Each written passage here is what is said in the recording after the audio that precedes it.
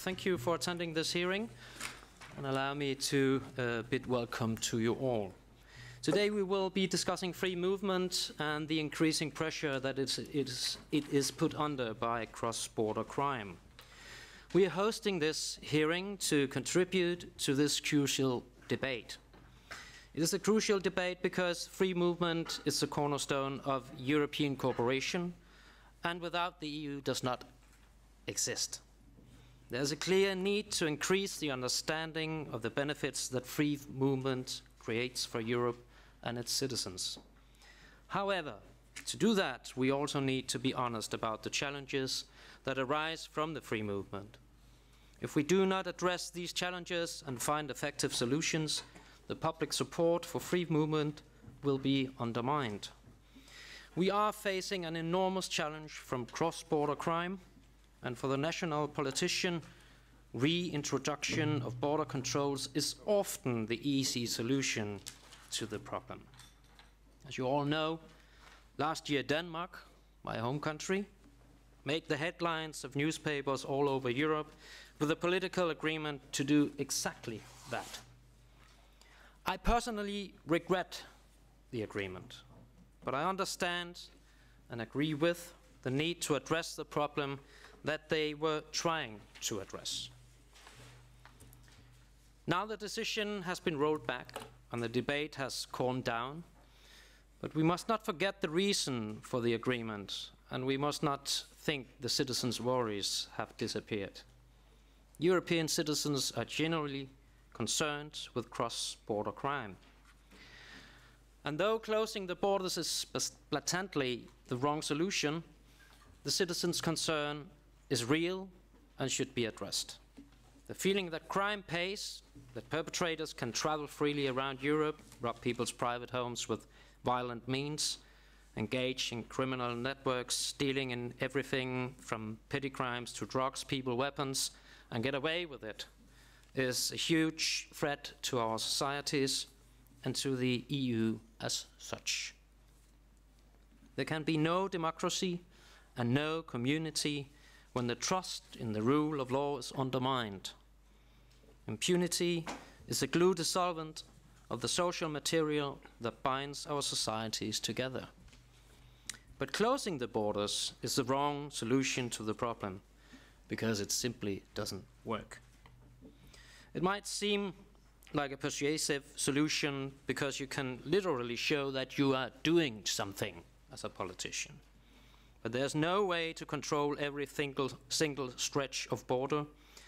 And when that is the case, criminals will always be able to find other ways around the controls.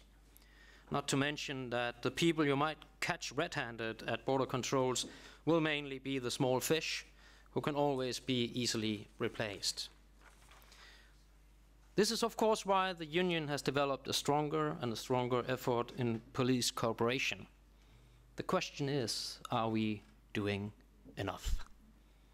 That's why we're here today, to learn from and get inspired by some of the experts, so that we can find solutions that actually work and that can be explained to our citizens by bringing about real results.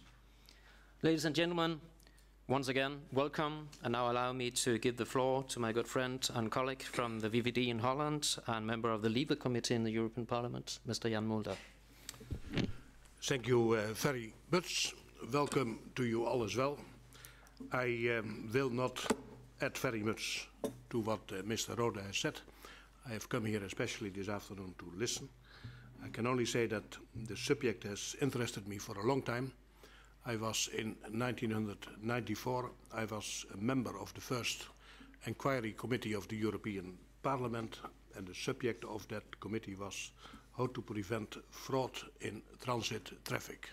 In 1992 we had opened the borders, and in 1994, 1995 it became evident that it was not only a blessing, there were also some negative aspects to it. So this inquiry committee was established. For a year we interviewed all kinds of people from all over Europe. What do they notice? And yeah, in the end we came up with a voluminous report of conclusions. I remember the most prominent one for me is that what we already expected It is impossible for 27 individual countries to maintain law and order in Europe. We must have a European cooperation. And in this respect, the report called for a European public prosecutor. I am still convinced that some kind of organism like that is necessary. There must be more cooperation between the European authorities. From everyday life, last year I introduced an amendment in the European budget saying that part of the budget should be used to combat trans-border criminality. And it was adopted with a wide margin, and I hope that the Commission will implement this amendment from the Parliament and that we will do something more about it, because I myself, I am still enthusiastic about the European ID, but it does not help very much when we find every day in the newspapers reports that because of the free borders and insufficient control, there is increasing criminality in supermarkets and everywhere. We have to do something on a European level. How we will exactly do that, I will find part of the solution this afternoon.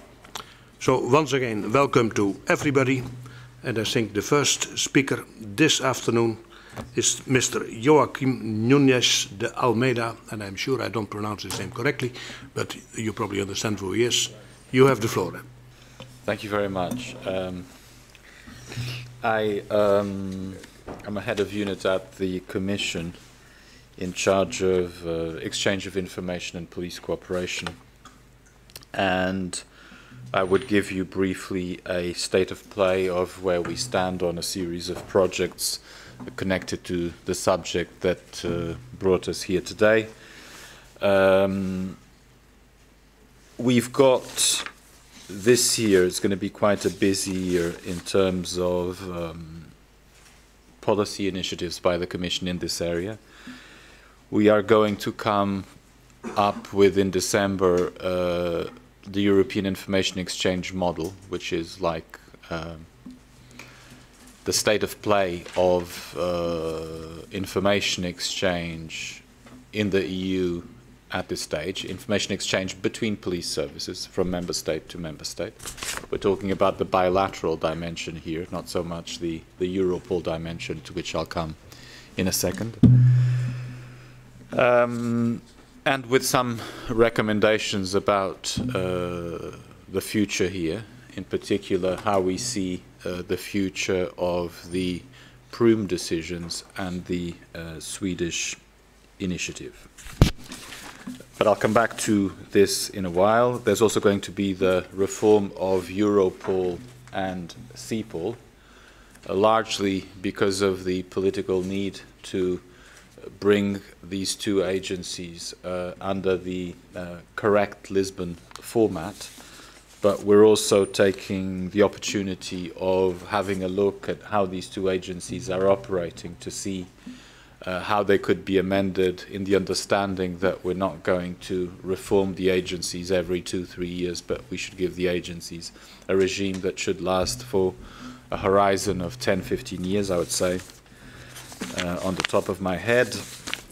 We are also, and that connected to the refurbishing of the legal base of CEPOL, going to come up with a policy on training of law enforcement, training of police officers or other people connected to European police cooperation. The judgment there being that at this stage there's already quite a considerable acquis in Europe of police cooperation and exchange of information matters, agencies, etc. And that one of the issues is that these things are not known enough by the people that need to know them. And if you don't know something, you don't use it. And so we're also going to do something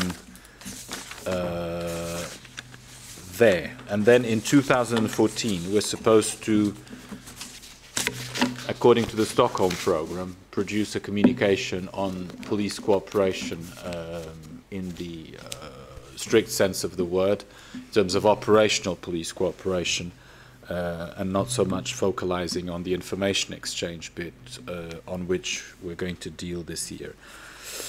My unit gave me a lot of paper that I don't think I'll have time to read all this this afternoon. How long?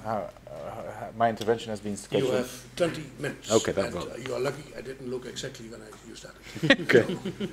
So it's about 20 minutes from now. Fine. Thank you. I'll start with police cooperation. It covers in particular, under Schengen, which is probably the main instrument we have there, mutual assistance for the purposes of preventing and detecting criminal offences, cross-border surveillance, cross-border pursuit, communication of information in specific cases for the purposes of preventing future crime and offences against or threats to public policy and security, exchanging information for the purpose of carrying out effective checks and surveillance at the external borders, seconding liaison officers, stepping up police cooperation in border regions through bilateral arrangements and agreements, and setting up the Schengen information system. And since the build-up of the Schengen acquis, we have also seen the development of the Prüm Council decisions, which are not just connected with information exchange, but also with police cooperation. And on the basis of the Prüm decisions, you can have joint patrols, assistance to tourists on the street at police stations, security of tourist sites, common traffic controls, accompanying supporters, accompanying dangerous transports, support during major events, sending material together with operators, and setting up joint command and coordination centers on an ad hoc basis. But initiatives have not just come from the above. We have also quite an interesting development at the internal borders of the EU, which is the establishment of bi- or multilateral police and customs cooperation centers, what we call PCCCs, i.e., in many cases, and this shows that there is a real need, the police forces of neighboring member states have got together and established joint centers at borders, which have had a great importance for the regional cross-border cooperation along our internal borders. And this is a development, a bottom-up development that the Commission sees also with quite a lot of interest. But we're looking at all these things in terms of, we're starting a policy-making exercise on police cooperation in order to find out what the problems, needs and improvement potential is. And in the future, in the near future, we will consult relevant stakeholders, including the Parliament, agencies, the Member States, in order to better know the problems, the needs and the improvement potentials, to see where to build up from Schengen, Prüm and the PCCCs, so as to submit in 2014 a communication on the improvement of customs and police cooperation in the EU. So that's for police cooperation. On information exchange, as I said, we're going to do a communication this year.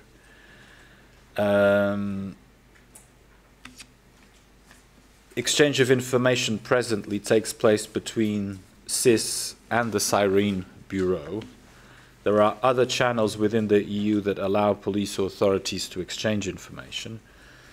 The main other channels are Europol and Interpol. There are also plenty of other arrangements such as bilateral liaison officers, the police cooperation centers I spoke to about before, and specialized networks on given areas of crime like the financial information units.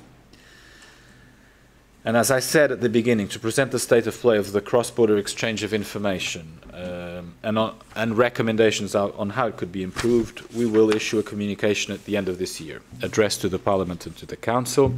We're not thinking of presenting any far-reaching new initiatives. The reading coming from the ground is that information exchange between police forces in the European Union, by and large, works okay, rather well. I mean, of course, there are many things that could be improved, but we're not presented with a nasty picture with plenty of dysfunctionalities. But we will make still some targeted recommendations that result from a thorough assessment of how the existing systems work, in particular the Swedish initiative and the Prüm decisions. Now, on the reform of Europol, which is this agency of the EU that assembles and disseminates information in support of law enforcement action in the EU, located in The Hague, that I'm sure you all know. We're thinking of revising the legal framework to address this need of bringing it under the Lisbon umbrella. And we are thinking of improving the mechanisms of the provision of information by the member states to Europol. The situation is getting better, but it's still far from optimal. There is no easy panacea to solve this problem, which is largely a cultural issue, but there is more that could be done to improve, and we're going to try anything that works to see if things get better here. We also think that we have to reinforce the mechanisms to make sure that the information found by Europol is followed up with action at national level, because it's at the national level that you have the coercive measures that could put Europol's findings into action. We think also that Europol should gather and analyze information from the internet in order to obtain a more comprehensive image of cybercrime and threats. We support the existence of a cybercrime center at Europol. We think that Europol should be allowed the access to financial means to support law enforcement operations within the member states and coordinate operational activities in specific investigations, as it does already in the area of Euro counterfeiting. We also think that Europol has at the present stage a data management system which is probably too cumbersome and too inflexible in terms of type and number of databases, and that while keeping the strength of the data protection and confidentiality rules that have made Europol's reputation, we think that this area also needs to be revisited in order to render the system more agile and to allow Europol a better support to the law enforcement of the member states.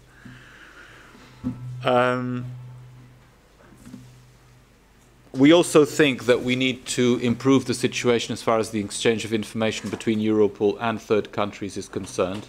The present system, according to which there is a need to have a formal agreement to exchange personal data with third countries, is too cumbersome. A serious criminal intelligence agency for the EU cannot wait years and years to have an international agreement with partners such as Turkey and Russia. But of course, the data protection guarantees have to be safeguarded. And what we're thinking is to find out systems that would allow the data protection authorities would authorize ad hoc transfers of data or exchanges of data with third countries, rather than a rigid definition of once and for all that a third country is okay from a data protection point of view. And we think that this could improve the situation quite a lot. There's also good news for the European Parliament on the reform institutionally, in the sense that we think that the Parliament should have a stronger, the parliaments, because the Lisbon Treaty talks about the European Parliament and the national parliaments, should have stronger oversight about the policies, the administration and the finances of Europol. It's up to the European Parliament to decide how it wants to structure its control with the national parliaments. I think these are the major highlights of the, finally, and last but not least, we also think that there needs to be better clarity about the role of each of the agencies, Europol, Frontex and Eurojust, so as not to have overlaps and confusing mandates in the future that could lead to damaging competition. We're also going to revise CEPOL's mandate in order to update it and bring it more in conformity with the Lisbon framework. And one of the major changes that we suggest for the CEPOL framework is that the training provided by CEPOL should not be addressed only to senior police officers, but to whoever are the police officers that need to be trained on European matters, which is not necessarily just the senior police officers. I also said that we're going to come up with a policy on training, which will say largely what can be done by CEPOL and what can be done at the national level. And we see the need to improve in 4 areas. We think first that we need to define what is, I mean, first of all, there's the training on what we call like general institutional matters. And with this, I'm not thinking about things like the Stockholm program or the like, which are probably of no concern to the average police officer. But we think that we need to make sure that the police officers that need to know are aware of what Europol is, are aware of what Frontex is, are aware of what Schengen is, etc., etc. That would be sort of the general knowledge, what we call strand 1. Strand 2 of the policy would be the development also of the bilateral knowledge. The Portuguese police needs to know more about Spain than it needs to know about Estonia, and there needs to be better education about what your bilateral, which is probably the police force that you contact on a more regular basis, what you need to know there. The third strand of the European training scheme is the improvement of the training on what has been considered as the criminal priorities of the EU, in particular within the framework of the EU policy cycle, by identifying what are the criminal priorities at EU level and then making sure that either CEPOL or national training institutes give training on those matters that have been considered as important. And finally, the external dimension of training, we also think it's quite important. First, the training of police forces of the EU that are sent for peacekeeping missions or, peacekeeping missions around the EU or somewhere in the world, and the training of police forces of third countries in things where we think that Europe could have a value added in improving the standards of the police forces of our neighbouring or whoever key partners they happen to be, because the security of the EU, as the organised crime threat assessment shows, doesn't start at Europe's borders, but it's, it starts, I mean, the crime market is the world market. I mean, there's no European crime. There's a world crime that acts in Europe. So the interaction with the rest of the world is probably as important as the development of the mechanisms of cooperation between our member states and between our member states and the centralized agencies. I hope I didn't go over my... I would stop here. There are several members of parliament that could take an example to you. They usually overrun their time. You didn't. Thank you very much. Thank you. You already mentioned in your speech Europol. We are lucky that we have a representative of Europol, Mr. Oetting, so we will hear it from the horse's mouth. What Europol thinks about the whole situation. Please, you have the floor for 20 minutes. Thank you very much, and I'll try also, like my good colleague from the Commission, to keep the 20 minutes. Thanks first of all to Jens Ruder and Jan Mulder for inviting us for this seminar. I think it's an excellent idea to also from time to time stop and look at what is actually happening in our union and in the Schengen area. Also grateful for Joachim stating a lot of the things which is going on in the more overall in the strategic area and the law. So I will instead try to keep to more simplistic and maybe more realistic day-to-day changes that we might need in this area. First of all, I think that it's crucial for the Schengen and for the European Union, basically, that the people have trust in that they are secure inside the Union. And if the only thing they read day out and day in, that there is criminals robbing and stealing, and that is because of the internal borders, we will lose this public support, of course. And I think this is crucial not to lose this support, because it might be a perception, but it's actually a real perception sometimes. And I think that we have measures that we need to also step up in this area, and that's why I think it's also very welcome to have this seminar. There is increased migration problems, which is actually pressing our outer borders, especially in the south. We also see, which is very real, a changing face of organized crime. Mobile organized criminal groups and networks are really mobile inside the Union, and they are very swift and they are very easy to adapt to legislation and to habits by the law enforcement. We also see that we have a lot of perpetrators which are actually with no value for the organization, because the real valuable people, they will keep hiding. And I think that we need to shift from reactive policing to more intelligence-led policing.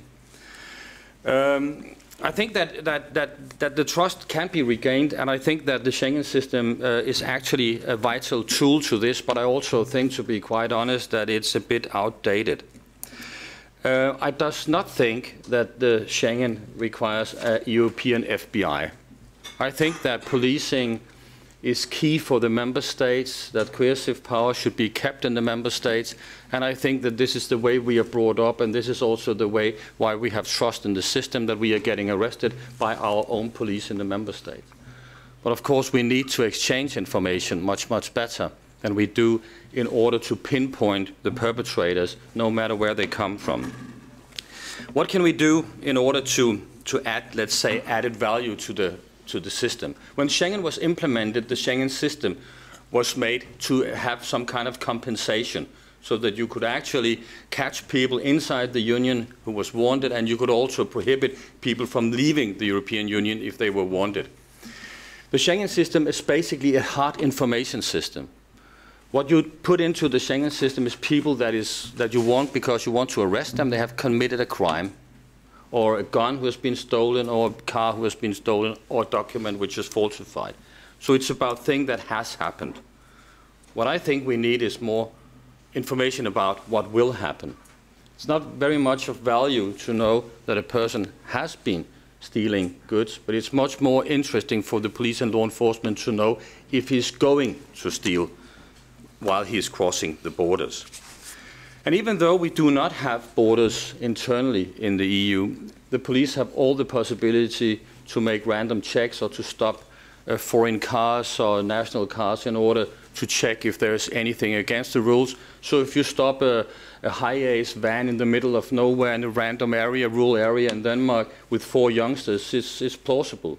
But if the only thing that you get out of stopping them is an idiotic information which is outdated, then you might not react as a police officer. But if you, for instance, have the information in front of you that this car and the person in the car has also been arrested maybe 2 weeks earlier out of Hamburg, but there was no really conviction, but they were seen in suspicious circumstances, and all other information linked to this, you might act differently as a patrolling officer. You might then query a bit where they live, if they have stayed somewhere, you might even open the trunk and see if there's stolen goods. So let's look a bit on this Schengen system, how it works now. If you have an example, a police officer checks the Schengen information to see whether a vehicle is stolen.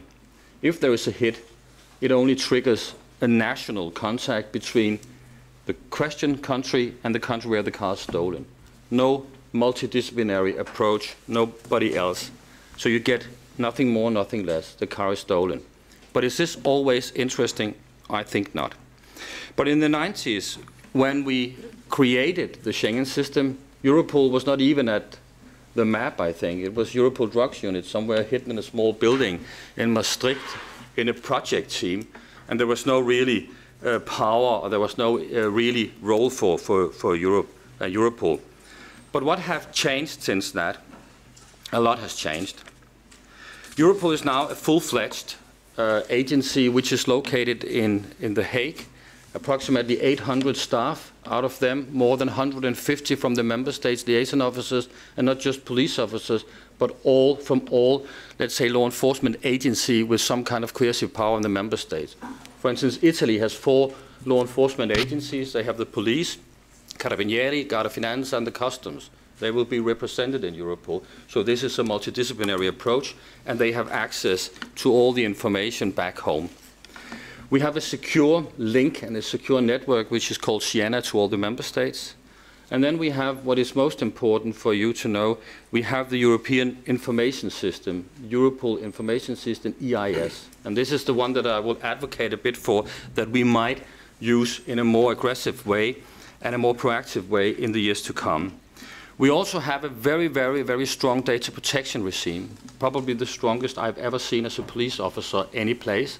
And we are monitored daily by our data protection office and also by a joint supervisory body, which will take care of that we do not store information that is illegal and we do not misuse any information. And to my knowledge, in the 10 years that we have existed, we have never had a report that addresses any misconduct. What do we have to offer also? We have more than 100 analysts who look into all the various information that is passing through Europol. And we have more than 14,000 cases each year on organized crime. We also a center of expertise in many areas. Joachim mentioned that we probably will host the European Cybercrime Center. Hopefully a decision will be taken actually in this month, I guess. And normally we work in serious organized crime, counterterrorism, and cybercrime on a European scale. And all of these crimes affect all the countries. And we, of course, have to work in a number of layers, because some of the crimes we need to have to share all the information instantly with member states and law enforcement. Other ones we keep more secure because we have identified the kingpins, the top of the network, and we can, of course, not make this available for everybody in the law enforcement area, because we also face that in some areas we cannot trust all of the information that we share. Europol has access to the Schengen information system, but with huge limitations. I'm not really familiar why the reason for these limitations are there, but we are actually not, it's not possible for us to have an automated search. We also have to go to the member states every time we have a hit or any time we obtain anything in the Schengen system. And actually right now, in this big building of Europol with all these officers, we only have one computer with access to the Schengen information system. So we can do it manually, and I can assure you that this is not the most cost-efficient way of using this tool. So, but anyway, in 2011, we made 572 manual checks, which triggered only 2 relevant hits. But for instance, from our colleagues in Interpol, they have the same database structure on a global scale. They have red notices. Red notices is people who are wanted because they are wanted. There is an arrest warrant globally. They have 24,000 wanted on this list, and they dropped it to us, and we cross-matched it because we, strangely enough, we can cross-match it with Interpol, but not with another European institution agency like Schengen. And we had many, many hits in this. So there is, of course, some kind of dynamic, and there is also an added value in doing this. Let me come with an example that I hope that you can understand. If you have a Europol analyst work on a criminal network involved in the facilitation of, let's say, illegal immigration, together with 5 member states, the group smuggles irregular migrants to the Schengen zone. The criminal provides the immigrants with travel documents with valid visas issued on false basis with the help of a corrupt consular official in some country. The 5 member states share a limited amount of criminal intel with Europol analysts processed in the EIS. Europol analysts see a connection with non-EU states. They request and receive substantial amount of personal data on smugglers who are residing in this non-EU state, but are active inside the Schengen area. The info is not available of the Schengen states and includes personal data about accomplices, contacts, and number of falsified ID documents. Consultation of the SIS by Europol leads to positive answers.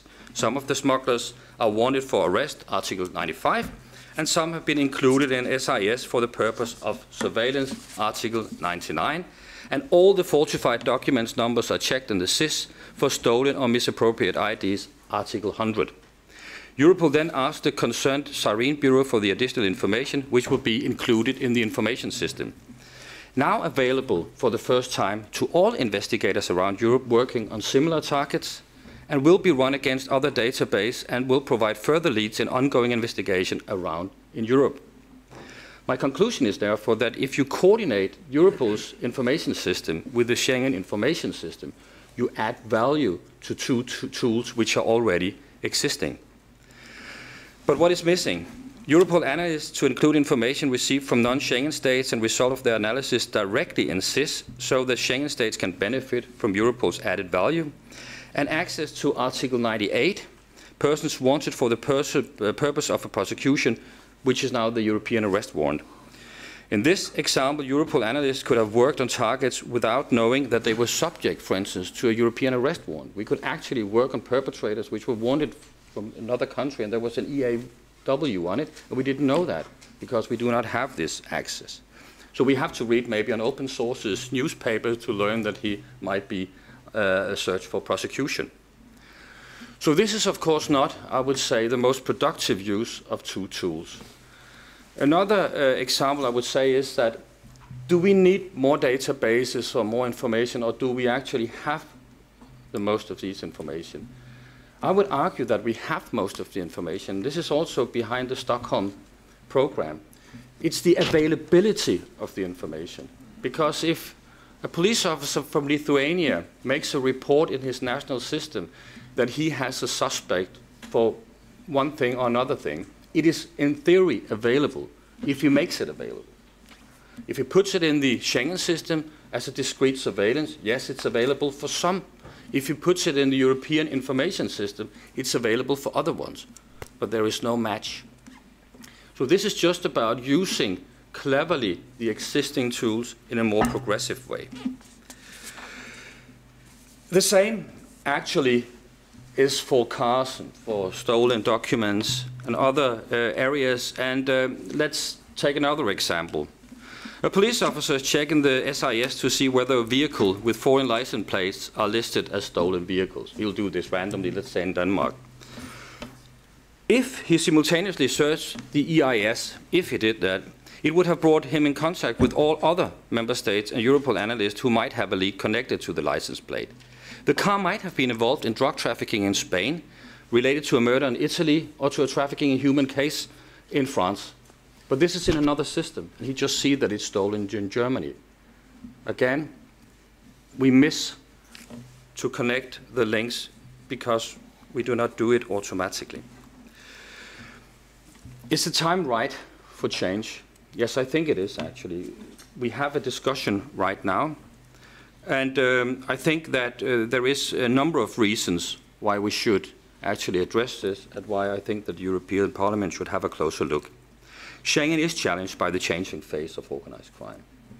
You cannot just rely on a reactive system which tells you about what has happened.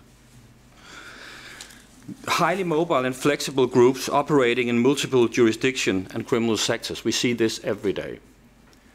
2 weeks in Denmark, off to Sweden, then to Spain, steal, rob. Drug dealers, trafficking in human beings, smuggling in weapons. There is a lot of these mobile groups.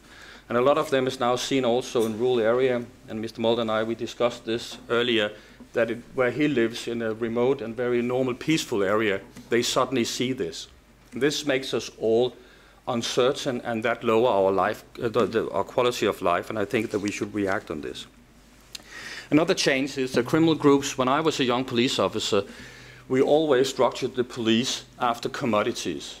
A criminal will only deal with a robbery, or he would be a thief, or he would take cannabis or whatever. Now organized criminal groups are polycriminal. They are there where the profit is, so they are much, much more adaptable. You cannot put them into compartments and specialized areas because they will be where the money is. We also noted in our organized crime threat assessment for 2011 that there is increased control of external borders have resulted in irregular migrants turning to organized criminal groups instead to enter the EU. As soon as they see one way of getting into the EU, they turn to another way of getting into the EU. And if they get in with the organized criminal groups, they will have to remain inside EU below the radar.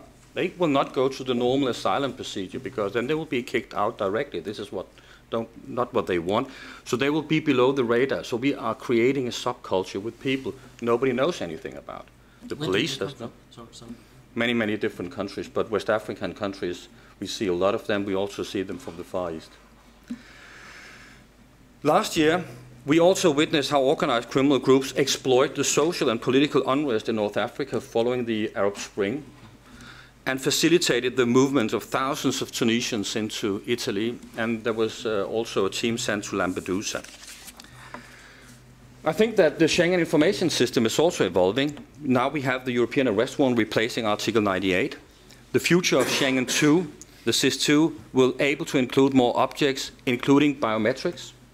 Proposal for a directive of the European investigation order could replace part of the Schengen Convention, and legislative package presented by the Commission recognizes the importance of the organized crime factor in the Schengen matters and proposes to amend a Schengen border code.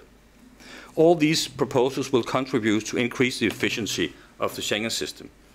And our agency does also have a change now, and this is why the Commission is working hard to prepare a regulation, a whole new legal framework, which will then be discussed in the Parliament and the National Parliament.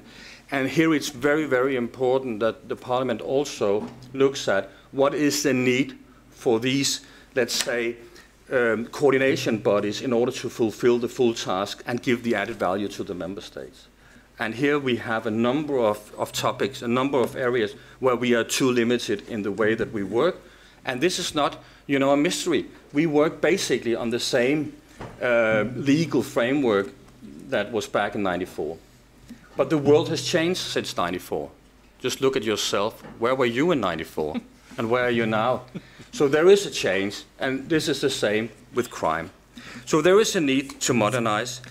And in Europol, we have actually addressed this by listening to our member states. So when we drafted the last serious criminal threat assessment, we identified, and actually our police chiefs and the COSI identified, that mobile criminal groups are one of the most dangerous criminal phenomenon in these years. So we have set up a project on this, and we work with dedicated teams.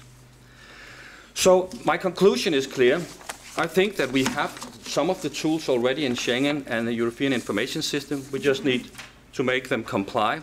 I think that when we upgrade Schengen, and you upgrade Schengen anyhow, think in the proactive matter, not just the reactive matter.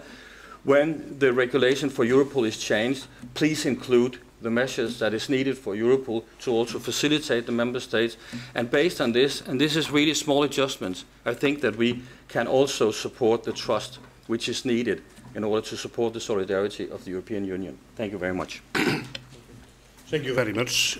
And then we have now time for discussion. We are even ahead of schedule. Who would like to take the floor? Bill would like to. Bill Newton-Dunn.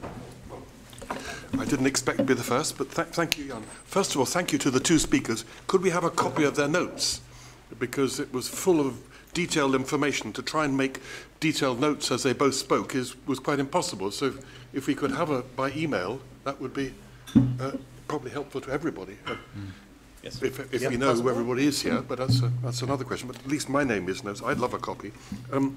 Just a few things to comment on that. I don't know if Cecilia Malmström is the commissioner who's the boss of this. When she was first voted into her job by the Parliament, almost the first thing she did, she came across to me and said, "Bill, I'm very keen about your idea of a European FBI." So from the very top in the Commission, I can tell you that the idea of a European FBI is very much being thought about. Then, of course, there's an enormous amount to do. And I would say, in the friendliest terms to our policeman, who gave an excellent presentation, you're not succeeding, you're losing.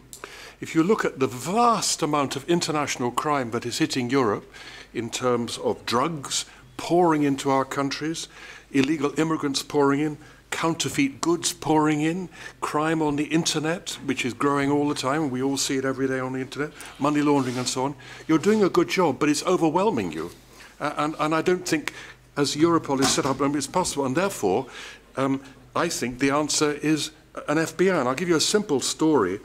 When I was in Washington, I spent some time with the FBI there, and they said, "Oh, right, in Europe, you've now opened the borders. You are where we in America were in the 1930s. I said, "Why the 1930s?" Did you see the movie Bonnie and Clyde, they said? And maybe you remember that one, where Bonnie and Clyde robbed banks, and they took the money in an old car across the state frontier, and they were very successful because no police could follow them. And the American FBI says, that's where you are in Europe. You've opened the borders, you now need a new agency with the authority to cross the borders and fight the guys on an international scale.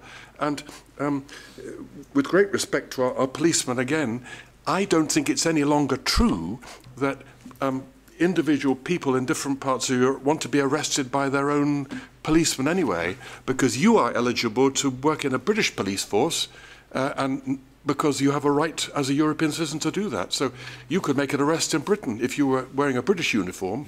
So the British people don't feel that. And I have to say my final point, because I've been on this subject of a European FBI for years, I regularly put this to my constituents, and public opinion in Britain anyway says, what a good idea. Why aren't you doing it? My God.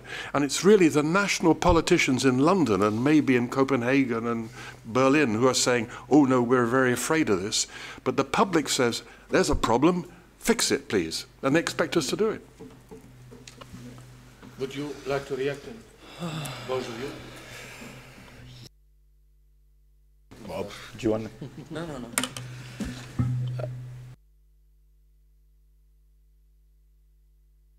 My mind. I think that first of all, the policymakers, Europol, we sometimes miss an opportunity of not making a good story to the public already now on what the European Police Cooperation, Europol, the Police Cooperation Centres, or other EU instruments have produced. I.e., I don't think the picture is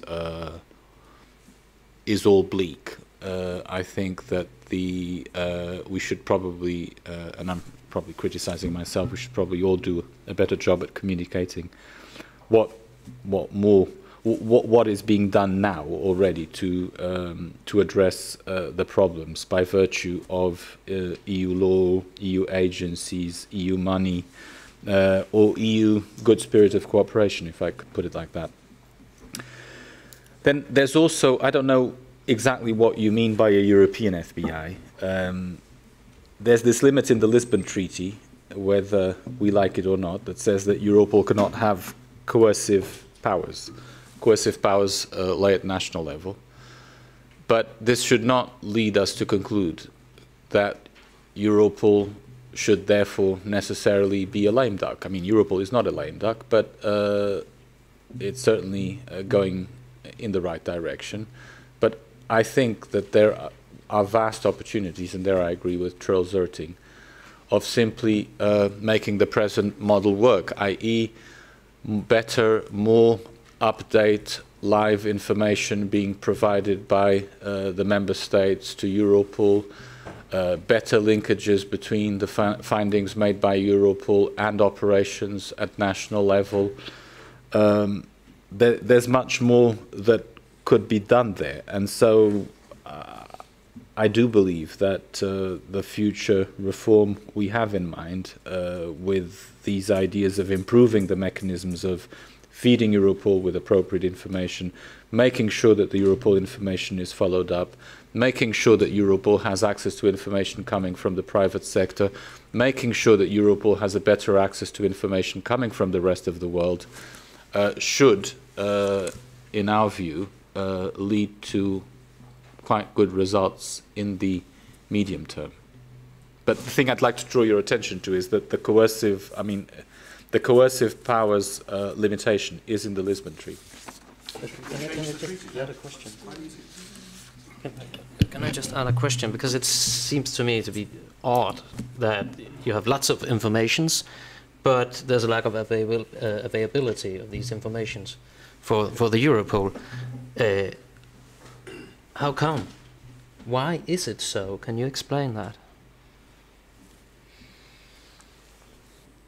Is it because of the policymakers, or is it because of the computing system? Well, the mandate of Europol is already quite wide right now. We talk about that all information concerning serious crime of a cross-border nature should be supplied to Europol. I think that's the definition, isn't it?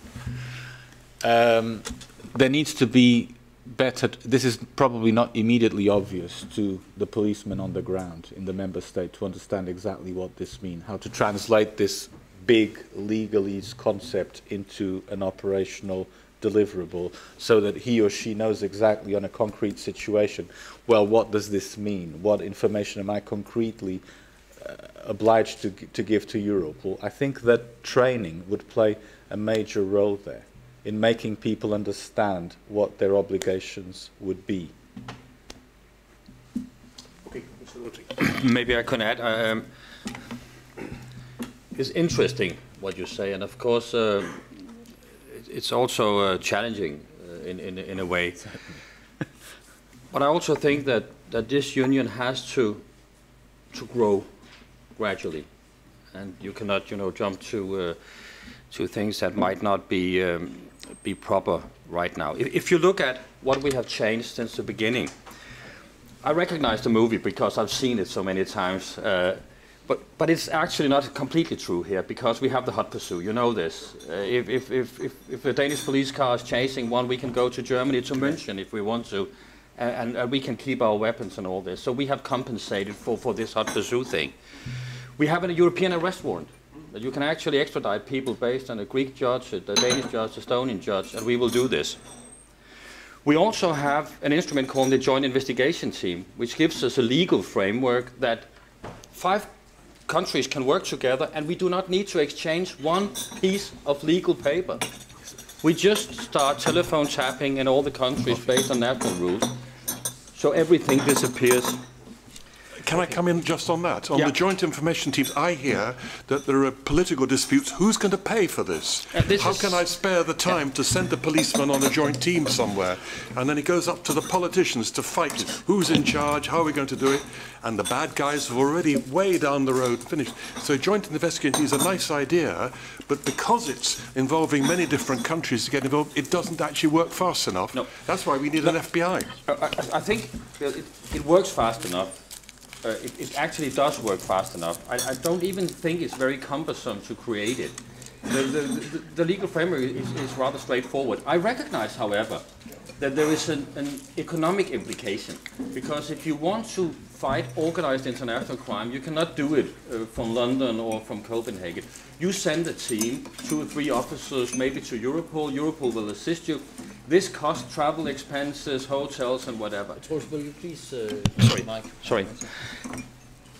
This money, from time to time, we are supported by the European Union. They have a number of ISEC funding programs where you can fund joint investigation teams. I would argue not enough. But I think that the Commission will address this. They have an internal security fund, and I hope they will, because money talks, especially in these days. If you cannot support it, member states simply don't give they will just continue with their domestic cases, and that's it. So, of course, we need to have some kind of incentive, and I think money talks in this direction. An interesting new challenge will be cybercrime, because one thing is that you can deal with physical crime where you have a physical perpetrator who has stolen something in a street and you capture him here. But if you have a perpetrator and you do not know where he is and what he steals, and he might steal that in a number of countries, who will have the responsibility here to make the investigation? Who will coordinate that we are not spending immense resources in 17 different countries on the same case, for instance? How do we share these information? And I think this is where we will have the more intellectual challenge of the future police cooperation will be when we establish the Cybercrime Center to actually decode this, because we have a difference from the US and us. They have one language and one legal framework. We have 23 different languages and 27 different legal frameworks, like it or not. This is what we have. So just exchanging information. If I ask my colleagues from Lithuania to exchange information, they will do it in Lithuanian. I'm Danish, I don't understand it. Otherwise, they have to translate it in order for me to capture it. So it's not just so easy to make access via UMF to the same databases. I have to decode it and translate it. So we have a number of challenges. Not that we cannot overcome them, because I think that we should prioritize our work. We shouldn't, deal with every stone that we meet on our road if it's the same size. We have to actually focus on the right ones, and we can do this. I don't think we are there yet, but I think we are in the right direction. If the speed is right, that might also, you could put a bit more speed on it, but I think we can do a lot still between the member states, coordinated by a coordinating body like us with the access to all the information, subject to we have the information, and we subject maybe even to that we can ask the member states to do something about it. But you will see this in cybercrime, and I think this will be the first challenge and what you will do. Then in the online world, you might copy to the offline world. I don't know. If I could just add also two arguments. I think this argument of the Cybercrime Centre is also very important to illustrate the pressures of the financial crisis and budgetary restraint. Does it make sense that all the European member states have sophisticated capacities to fight a niche type of criminality like cybercrime rather than put all those resources in a central body like Europol? We think that there's a very strong potential of specialization in having certain niche fight against crime areas being better developed at European level, so as to avoid a duplication, triplication or quadruplication of capacities at national level. And another good example of how things are advancing in Europe, the member states are also busy putting in place the Prüm decisions, which would allow them, and allow them already now, member states are legally now obliged to have systems that allow them to check the DNA, fingerprint and vehicle registration databases of each other to verify if there is information on a concrete fingerprint, DNA or a vehicle registration data. There are many things happening and of quite some importance. Do we have a breaking news here, Mr. Almeida? The Cybercrime Center, could you enlighten us on the communication that would be the forthcoming communication from the Commission there? When would it be announced?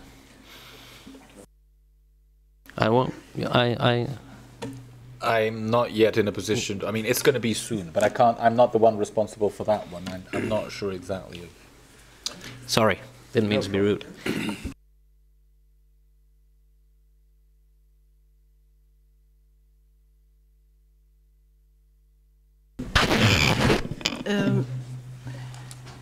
Yes, my name is Stella Veliki. I have studied physics and informatics, and I am an European citizen. And I'm coming here because I have a question from many time, long time ago. My question is how you work in the terrorist problems. What I like to see is that if the terrorists, they can work very free in the Schengen space. All the terrorists who have done attacks, there was in Schengen space. What you don't impose, they cannot go free in the Schengen space. What they don't be arrested in 2 weeks, give extradited to the other country. I don't see that you, with your database and with your Interpol information, another country information, you can do this very, very quick. I see this only with the FBI agency, then can do it. If they go to arrest it in the country, the problem of the language is not a problem. I think English, French is not a problem. Huh? To have a website in English and you can choose the language, I mean, it's not a problem. Huh? I think it's a difficult question in one way, but let me instead tell you about what we will write in our terrorist situation report for 2011. And that is actually that the number of attacks and threats in EU is dropping, and that's a good thing. And this is the second year in a row that we see this. And this is, I think, not thanks to Europol, even though we are active in the counter-terrorist fields, but it's actually thanks to the intelligence services in the member states, who together with their colleagues have done an excellent job. And I'm sure that if there has been any increase or problems in that area, it would have been elevated if there was a real need.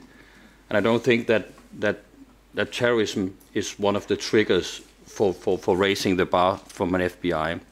So I think we are, I have to knock on wood, of course, because we don't know what will happen tomorrow.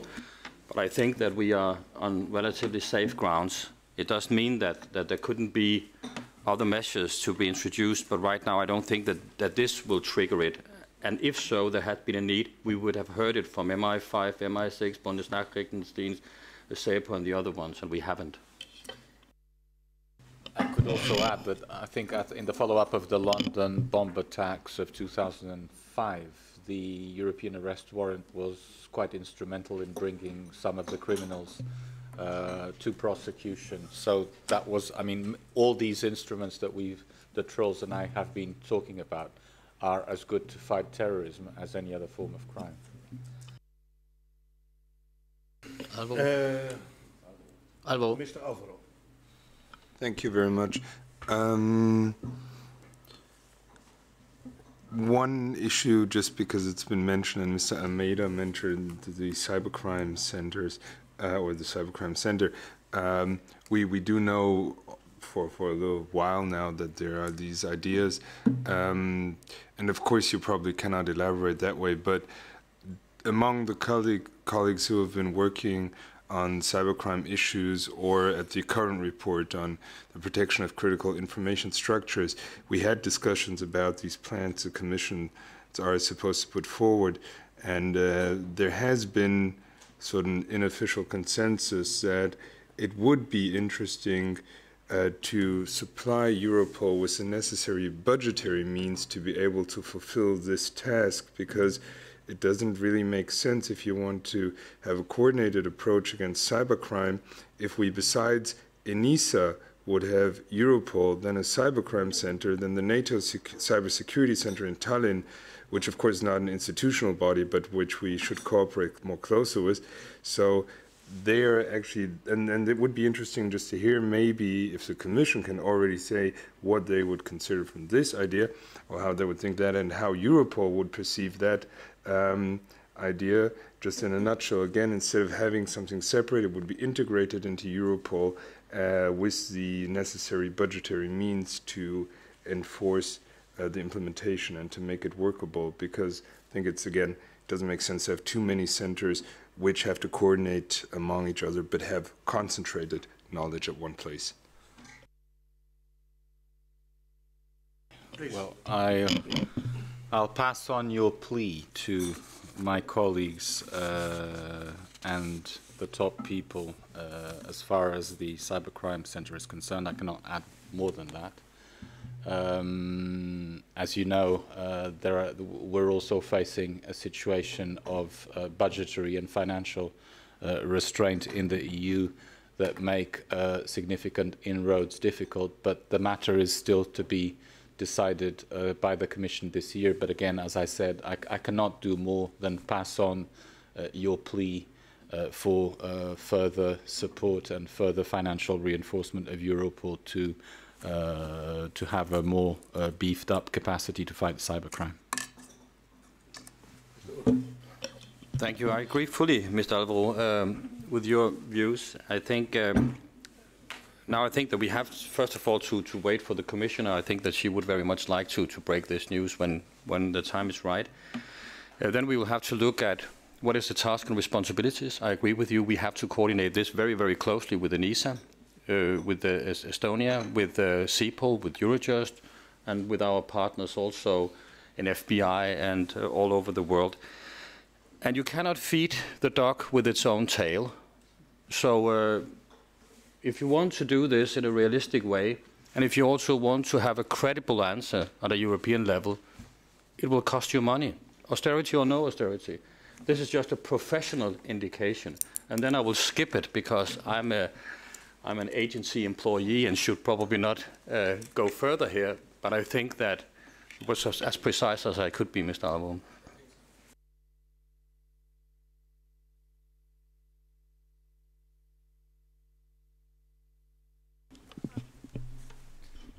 My name is Michael Schüngler. I'm a researcher at Brussels School of International Studies, and I would like to address a question to you, Mr. Oetting. You raised the issue that it's very important to gain more information about what will happen. Do you see any data protection or more generally fundamental rights protection issues regarding this aim? Thanks. It's a very good and a justified question, because this is always a balance that law enforcement have to take. I'm also a citizen in the European Union and in Denmark, and I don't want, a big brother society that everybody knows everything about me. And I think this is also one of the problems that we see by the increased use of the social media and in the internet and all the other areas. However, there is a legitimate risk, let's say, request from the law enforcement authorities in order to keep the public safe, that they also need to store information. And I think that there's also an understanding. Now you have to find the balance, how much is needed. And I can assure you, I also told Mr. Mulder that I come from Denmark. I don't think this is a banana republic in data protection. But the data protection regime I have in the EU, in Europol, is much, much stricter than the one that I used to have in my Danish police system. So I think that there are built-in guarantees for purpose limitation, for scope, and for use and for misuse. For instance, in this week where I'm here, we have the JSB, the Joint Supervisory Body, with 12 people all over our databases. Why did you ask for this? Why did you put this in? Whatever, justify this. Every 3 months we have this. And I think this is good, because this gives us the security that there is light on this. But you also have to recognize that if we should have any possibility to make sure that organized crime will not take over this union, which it will if we will not be able to pinpoint the right ones, then we will always arrest the most stupid. All the people in the jails are the most stupid idiots. But the real ones behind it that we want to take out of circulation, the organized criminal top, the kingpins, they're not walking out in the street with 2 kilos of cocaine. They're in a nice villa in Marseille or in Cannes. And these are the ones that we need to pinpoint. And in doing so, we need to store intelligence. And this is what we do. And then I hope that the DPO notifications and the JSB report will actually make you happy with the level. But I think we have a right balance. I don't think that we need more data protection. I think we have the right balance. Thank you.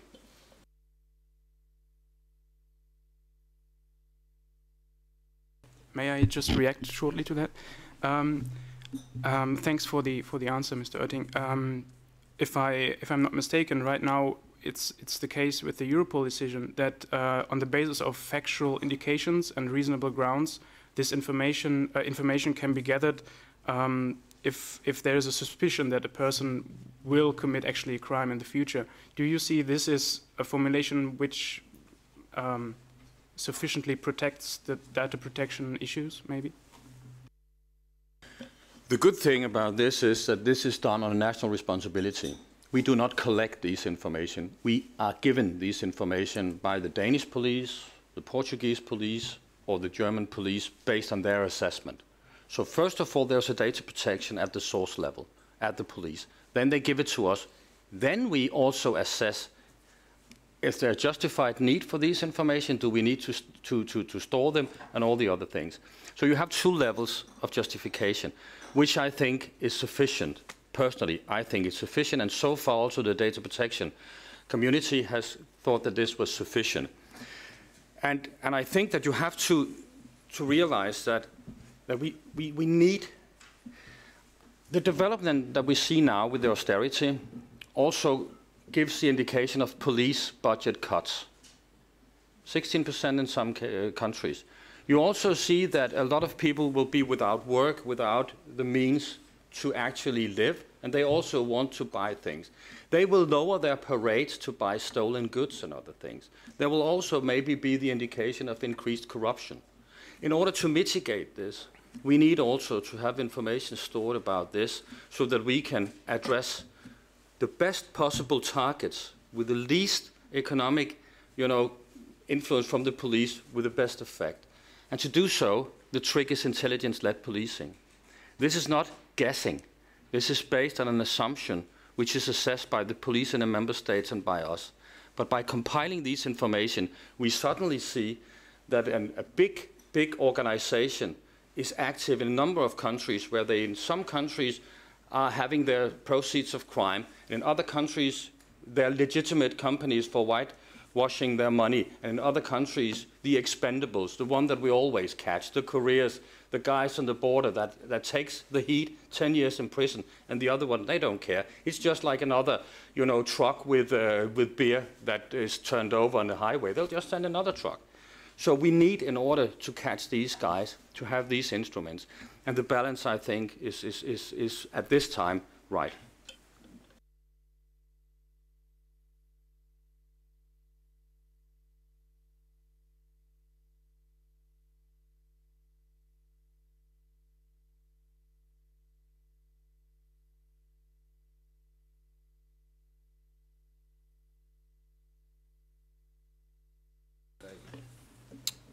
But first of all, thank you very much, Troels Otting and Mr. Nunes de Almeida. I think we should give our two speakers a hand for their contribution to.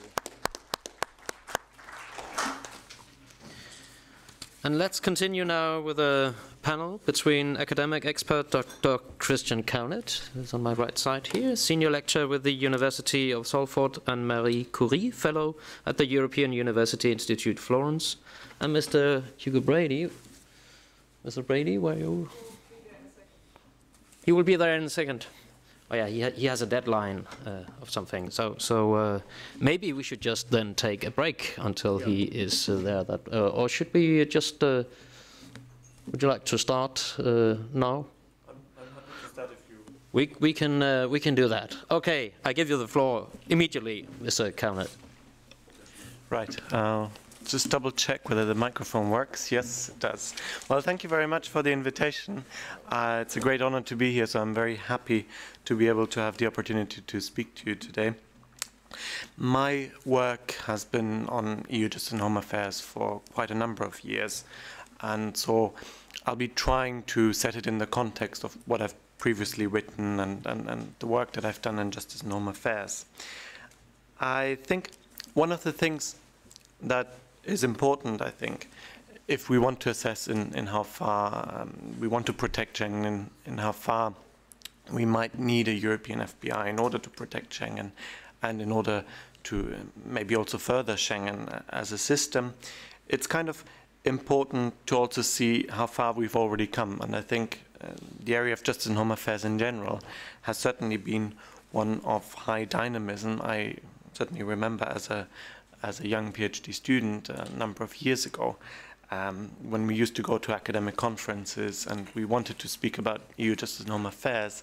At the time, I used to be maybe one or two people at the entire conference who wanted to discuss these issues.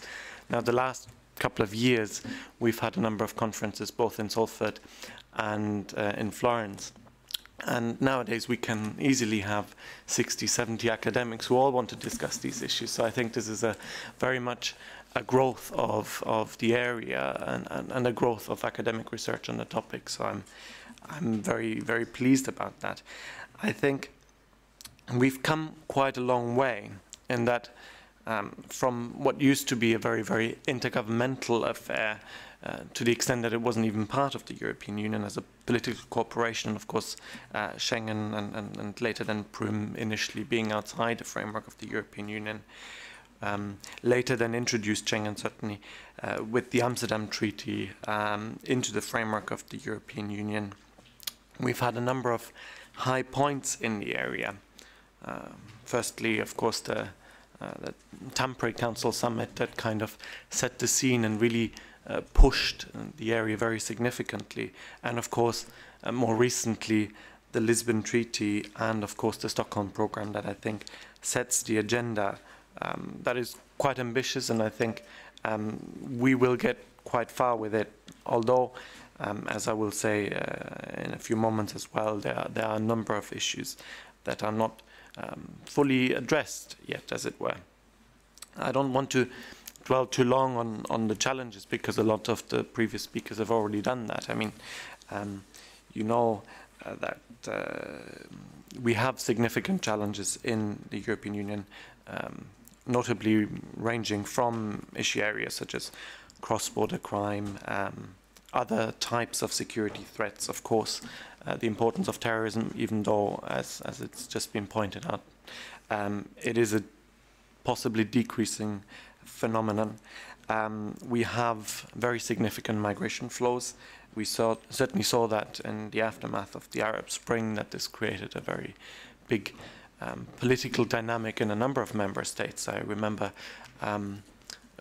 just occasionally reading Der Spiegel on the internet, and I remember reading an article that the first Tunisian migrant was spotted in Germany at the time. It was an article about one migrant, as I remember. So I think that there are certainly a number of, worries that partially are legitimate, partially are also exaggerations that are also in order to sell newspapers. There are, of course, important challenges with regards to policing. And I think it is also important, especially in the aftermath of the Arab Spring, to point out that there are significant challenges also in terms of, well, how do we deal with refugees that are fleeing persecution under horrendous regimes such as the one in Libya, for instance?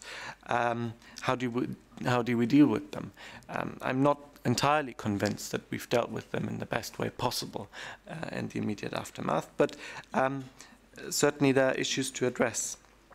Now, in 2010, I published a book where I looked at the area of justice and home affairs, and I wrote about this increasing supranational governance in the area. I mean, it was very much in response to a number of scholars who had written about, the intergovernmental character of justice and home affairs. That was very strongly, of course, in vogue in the 1990s.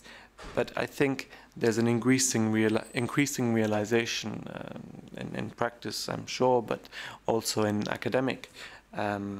amongst academic scholars, that we are putting in a system that is starting to resemble increasingly a supranational system of governance, albeit an incomplete system of supranational governance. Certainly, for a number of years, a number of academics have argued for an increased role of the European Parliament in the area, and I think this is certainly one of the big changes over the last couple of years, that the European Parliament is now able to really take its role as a full democratic legislator, and I think that is a big step forward what we can do in this area, because it provides the kind of legitimacy that maybe some of the instruments were previously lacking. We certainly have, in terms of the institutional system, we have very important developments in that the role of the European Commission has been significantly strengthened. I mean, I remember as a young PhD student conducting a research interview with the late Sir Adrian Fortescue, and he was telling me at the time about how, it was difficult at the beginning for the Commission to kind of carve out a role in the area, being suspiciously regarded by the member states, both for taking obviously competences away, but also for not having the kind of expertise that they thought was necessary. I certainly think that we've come a long way in that regard. We also have a very significant increase in terms of the powers of the European Court of Justice, and I think that is very important to point out, because of course, especially when we're dealing with areas such as, freedom, security and justice, we do need a pan-European arbiter of what exactly justice means, of what exactly security means. And I think we now, not completely, because of course there are transition periods, but we are moving towards a system where we'll have that. we certainly have a kind of transition phase where we have a kind of an incomplete contracting stage where, you know, the treaties are there but not fully applied yet in all respects. But of course, the European Court of Justice will play an increasing role, which is also part of a broader trend that we can see in the area. An increasing judicialization of justice and home affairs. We can certainly notice that trend very strongly in the area of EU asylum policy, a trend that has, you know, in academic circles was written about quite a lot in the 1980s and 1990s about the national level, where a lot of courts were increasingly becoming important in terms of shaping policy by way of having verdicts about a number of cases. And I think we are now seeing this development also at the European level, where we see two twin developments, an increasing role of legal texts, such as, of course, the role of the Charter of Fundamental Rights. In the asylum area, Article 18 and 19 need to be pointed out. Of course, an increasing role via the enshrining in EU treaties of the Geneva Convention, making it a much, much stronger tool than what maybe had been possible before when it was regarded primarily as an instrument of international law. We see a massive increase in the role of courts. We see an increase in the role of the European Court of Justice, but not to be neglected, the European Court of Human Rights and the possible accession of the European Union to the European Court of Human Rights, which I think would also strengthen fundamental rights in the European Union very significantly. So I think despite problems that I'm sure we can see as well, we also see an increasing raising in standards right across different policy areas. However, I think it is also important to point out that if we do look at the entire area of justice and home affairs, that to a certain extent it is an unequal development, that we don't necessarily see the same advances in integration in all parts of the area. We see a certain, we had seen strong advances in the area of EU counterterrorism. For instance, we just recently organized a special issue reflecting on the first 10 years, the real 10 years of EU counterterrorism policy. And I think we certainly, a number of academics, we came up that we shared a lot of the conclusions of Mr. Gilles de Kerchove when he outlined what we've achieved in that respect. And I do think we have achieved a lot in that respect. Even though there are a number of issues that still need to be improved. But it is certainly one of the areas that has been advanced quite significantly. The European arrest warrant, of course, has been pointed out. That was very important in 2005 after the London bombing.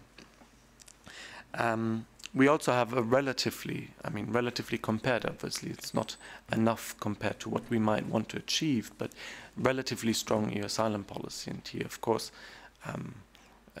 we are working towards having stronger standards indeed. But there are a number of challenges at the same time, and my colleague and I, who's also in the room, we've been conducting a number of research interviews in terms of a project that we're conducting at the moment, a comparative assessment of justice and home affairs agencies. And one of the challenges when we discuss this issue is certainly the variable geometry that we have in this area, the kind of different legal mechanisms. Certainly one of the countries that I come from, the United Kingdom, is in a very peculiar position in a lot of these areas. Ireland is, and so is Denmark, and that doesn't always make it easy. And it will make it increasingly difficult, not only because we have an increasing opt-out, opt-in system where the United Kingdom that used to opt into quite, well, almost everything is now starting to opt into less after the change of government. We also have different interpretations of the Charter of Fundamental Rights, how they might apply to those opt-outs. So that will raise standards, that will raise, will increase the challenges that we have in the area. And I think, again, the European Court of Justice, I'm sure, will come in at some point to clarify some of these issues.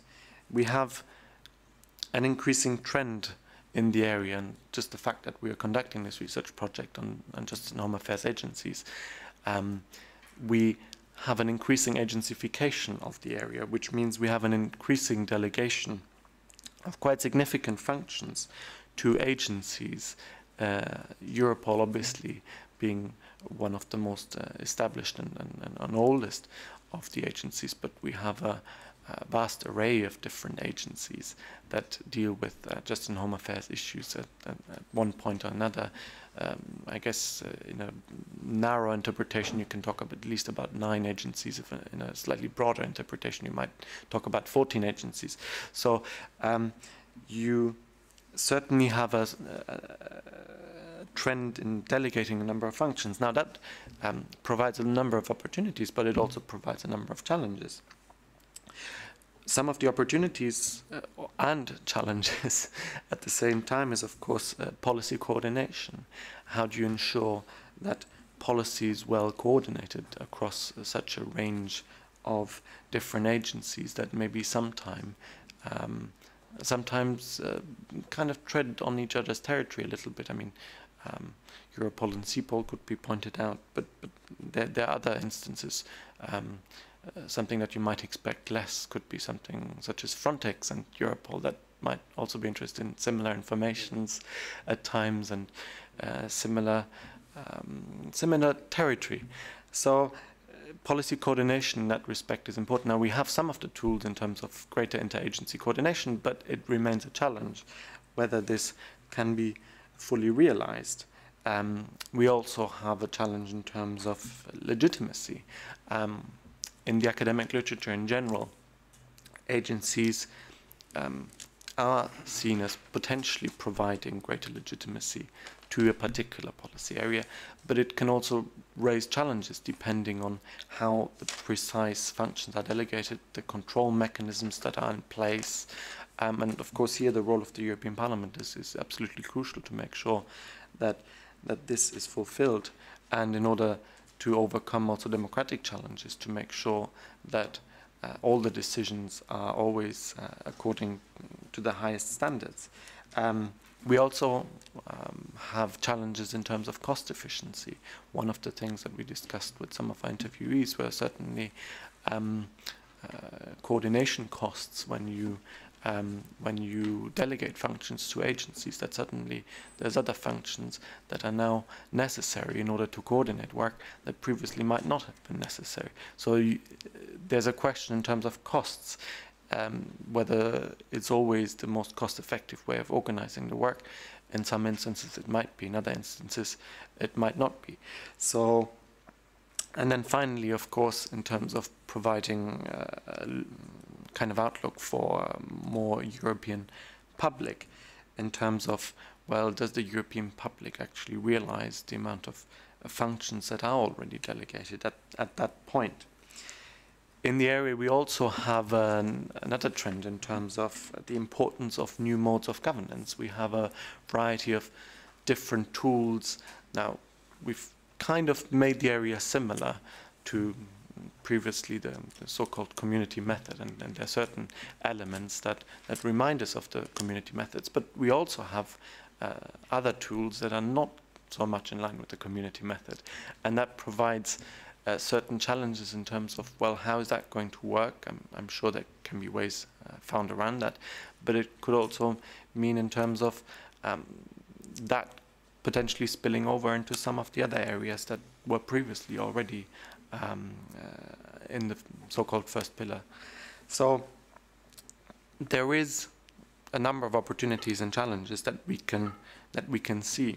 Now, if we want to significantly move, I think, towards a European FBI, that was previously pointed out, I don't think in principle it's a bad idea. I think in principle moving towards a stronger, more integrated system of governance in terms of fighting crime, in terms of fighting terrorism, in terms of, border security, but also in terms of, protecting citizens' freedoms and rights. I think that may be one of the options to look at. But of course, in order to achieve that, there's a number of things that need to come with it. You can't just create a European FBI in the absence of some of the other things that you would also need to create alongside with it. At the moment, we are creating certain form of transnational democracy, a supranational governance system in the EU. But of course, one of the things where we still need to work hard is in terms of constructing a European political community, because in order to make a fully functioning democratic and legitimate system of that nature, such as a European FBI would be, you would certainly need to potentially go 1 or 2 steps further in terms of creating such a European political community. We are certainly somewhere when we talk about the role of the European Parliament and the increased role of the European Parliament. I think you could also go further in terms of legitimizing the European Commission, in terms of bringing in some of the overlaps between different institutions in line. But you would also need to go much further in terms of creating a European political community in terms of the European media.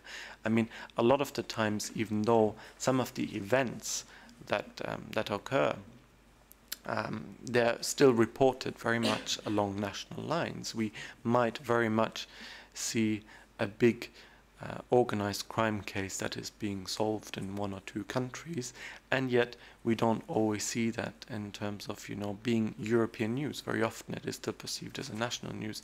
Our wonderful national police cracked this, even though they might have just cracked this as part of the case. But we certainly need to go much further in terms of creating a sort of European awareness, in terms of creating a European political discourse, a European political debate with the citizens, in terms of outlining, of course, the challenges, in terms of outlining the achievements. So in that sense, I would argue that in order to save Schengen and in order to save and further the functions of the Schengen system, in order to create a kind of a European FBI, it doesn't have to be exactly along the lines of the FBI, because it's been rightly pointed out before, in some respects I think the EU might be even already more integrated than the United States. In other respects it's much less integrated, of course. You do need to build a European political community and go much, much further. Those 2 things need to go hand in hand. And I think, I don't know how much time I've left, but I think I'll probably leave it here and leave everything else for questions and answers. Thank you. Thank you very much, Mr. Coward. And I give directly the floor to Mr. Hugo Brady from the think tank Centre of European Reform. Please.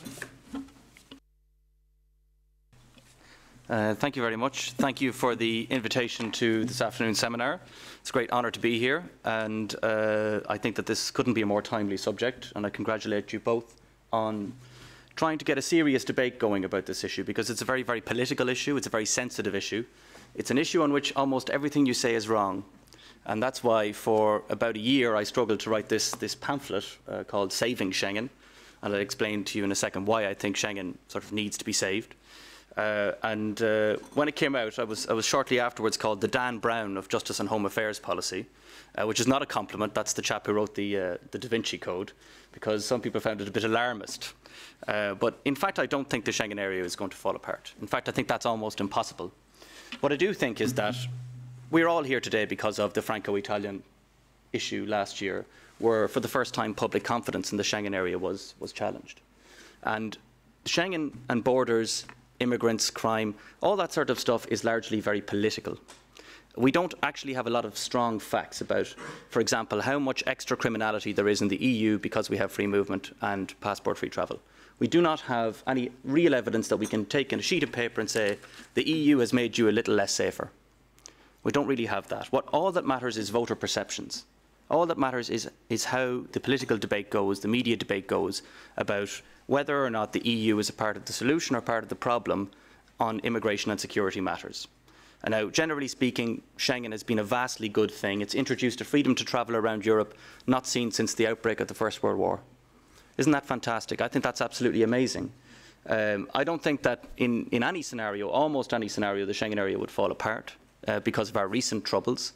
But they have pinpointed some vulnerabilities in the system, in the sense that the Schengen and the Euro crisis have some analogies. You shouldn't get too caught up in them, because, you know, if the Euro can't reintroduce monetary policy for a day or two, and when the problem has all gone away, reintroduce the ECB again. If the euro falls apart, it really will fall apart and be very, very, very difficult to restore, almost impossible. But the Schengen area can have crises. It can have political crises. The only thing I would argue is that they're eminently avoidable. And the last thing I would ever want to see is a repeat of the Franco-Italian incident last year, because what happened there was it was a dispute over a very small number of migrants, about 200, at the border near the town of Ventimiglia, which is the last town on the border before France. It really wasn't a big deal at all. The French reintroduced border controls.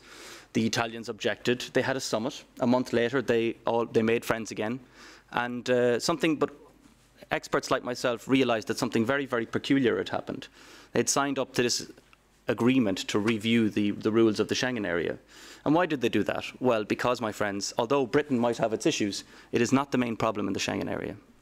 There are some countries that like the Schengen area more than others, and one of them that doesn't is France.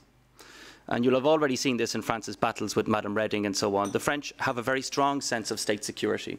When they joined the Schengen area in the 90s, they were one of the last countries to lift border controls with other member states. You have to know your history in order to be able to understand this conflict. So they've never really liked Schengen. In fact, the current Commissioner for the Internal Market, who was quite important in this issue at the time, said, we're only in favour of a Schengen that works. We don't care about your treaties.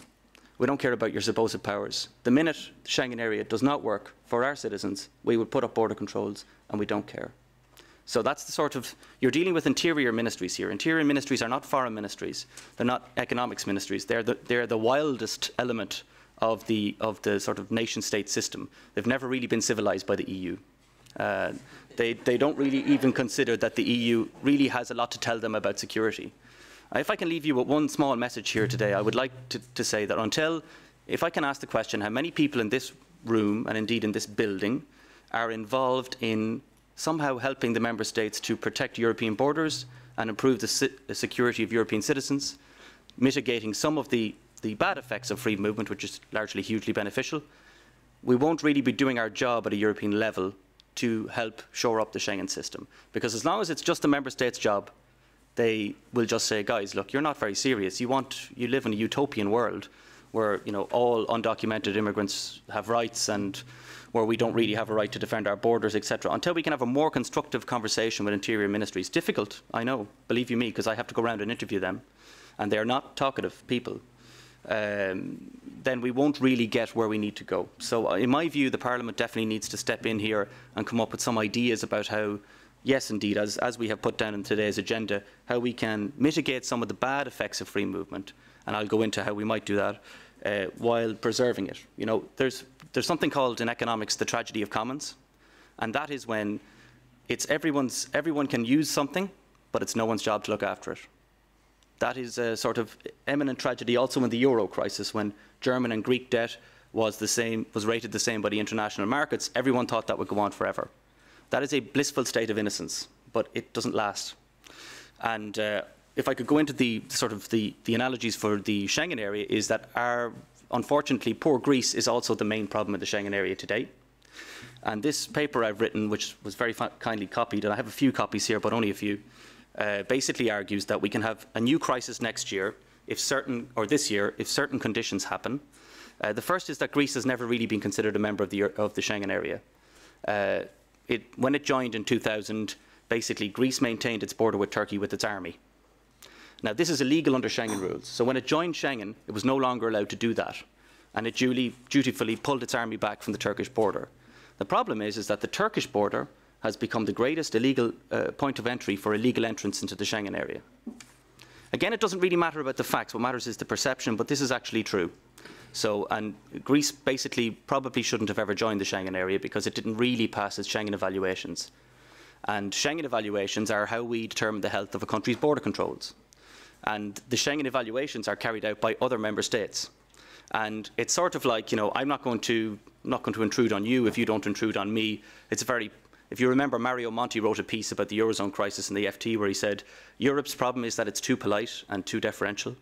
Well, we definitely have this issue in the Schengen area where you just don't tell another country that you have You have terrible borders, you have to change everything. And even if they do have terrible borders and don't pass their evaluations, there's no way to kick them out of the Schengen area or suspend them from the Schengen area. Because no different than you or I, these countries, border services, etc., they don't do anything unless they have to. They don't do anything unless they have to, never. So why is this such a problem? Well, it hasn't been a problem for 10 years because Greece is the only continental Schengen country not joined to the rest by land. Okay? So we have a free movement area. We have an area where you're not allowed to set up border controls, or you can only set up temporary border controls under very strict conditions. But if you have to pass through a port or an airport, well, that keeps countries in the, let's say, the west of Europe very calm because they know that they can control the flow of people coming through from Greece. There's security checks, people have to show identity documents. You well know yourself that most people can't get on an aeroplane these days without showing a passport, no matter where they are. So member states feel they have a system of control. And this is where Schengen enlargement comes in to Romania and Bulgaria, because once Bulgaria and Romania join, this will no longer be the case. Greece will suddenly be joined to Bulgaria, which also has a border with Turkey. This will largely exacerbate the current problems in Greece, and we have some very real problems in Greece. There's been an ongoing attempt to reform Greece's immigration and asylum system, but it just hasn't been going as fast as we would like and hasn't achieved the results we would like. In fact, one fact that particularly concerned me was that Greece, we've made 200 million at least available to Greece to pull down, to create a new asylum system and to improve its border guards and so on, but Greece hasn't been able to absorb the money. So the only tool we have at EU level to improve things in Greece, they don't have the domestic capacity to actually get things going. And if we can't fix Greece, then I'm afraid we can't really go ahead with Schengen enlargement by land. I don't mind about airports or ports, we can manage that. But the land situation creates a new political dynamic in the Schengen area, which is potentially extremely dangerous. And this is why I wrote this paper, because I was so alarmed by the Franco-Italian affair. I thought to myself, well, what will happen when Schengen enlargement happens and the problems in Greece, which won't go away anytime soon, are still as they are? One solution I came up with is that there is a real need to work far more closely with the Turks on border control. That will not be easy, given the fact that the one thing the Turks want in return is visa liberalisation, and no country wants to, or very few countries in Europe, has an appetite for abolishing visas with the Turkish citizens. I argued, as you will see in, I think it was chapter 7 of my paper, I said that, number one, it's already happening by the back door in some cases. The European Court of Justice is relying on an old trade agreement between Turkey and the EU to knock down visa requirements between Turkey and several European countries, including Britain, actually. It's not just a Schengen thing. So what that is to say is that the carrot of visa liberalisation is becoming less and less useful to us. So we're going to have to pick a very good time to use it. What can the Turks give us in return? Well, there's a readmission agreement on the repatriation of illegal entrants. It not only covers the repatriation of those who cross into Turkey illegally, but it covers those who cross into any European country illegally from anywhere else in Turkey. So anyone who uses Turkey as a transit, what we call a transit country, Turkey will agree to take these illegal entrants back and presumably send them back to where they came from. So this is an agreement that really the European Commission, for example, has been relying on this as the major deliverable to help member states manage illegal immigration.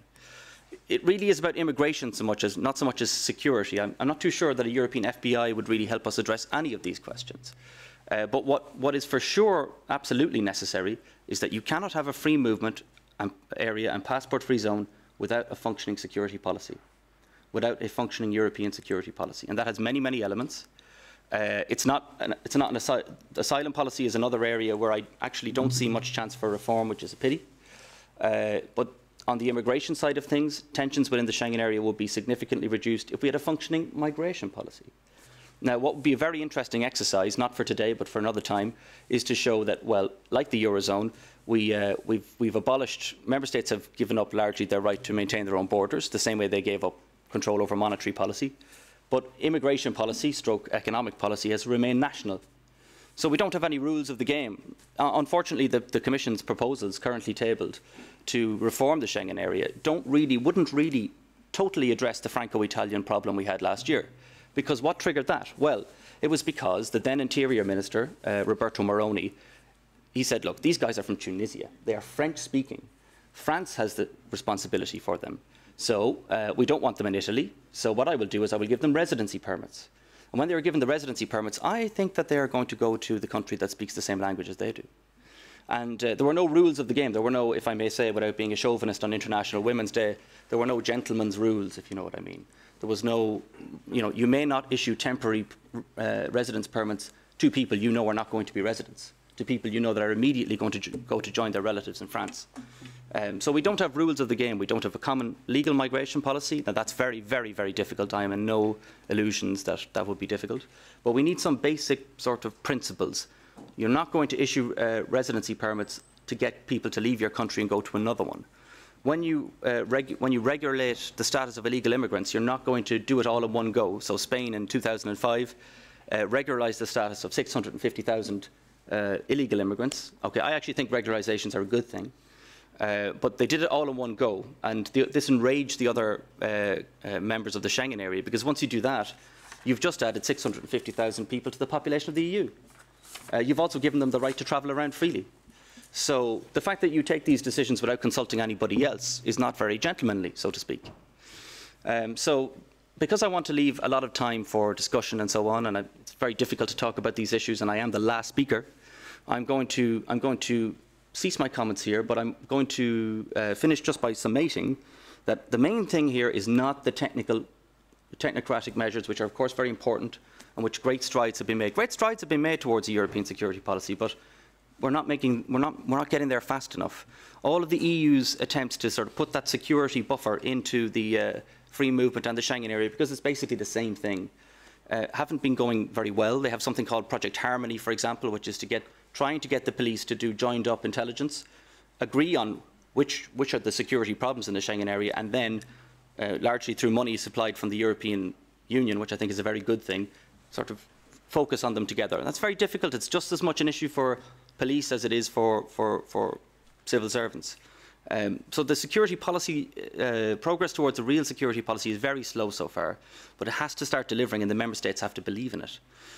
Systems like the Schengen Information System, the member states have been waiting 5 years, and the budget of which is now 5 times overdue for something called the Schengen Information System 2. And this was a critical failing of the EU's credibility here. Because the one thing that's not controversial, that has nothing to do with sovereignty, is that we will provide you with big picture European IT systems, and they will increase and enhance your security. They're also something for politicians to point to voters. Unfortunately, although we've had some successes with things like the visa information system, the security stuff has not been as successful, and we have to admit that, and we have to make rapid progress to it. So finally, all I'd say is that sometimes you have to take tough decisions to keep the things you love. And in my view, we have to delay Schengen enlargement until 2014 by land. We have to fix the problems in Greece as quickly as possible, and we have to find a credible way of doing so under a credible timeline. I have various ideas in this for doing that. We have to take a serious look at European asylum policy, because there's a need for a new political bargain there, but I know it's very, very difficult. We have to reform the Schengen rules so we can deal with non-compliers. And we have to insert some rules on corruption, because corruption at the border is a real problem, real issue.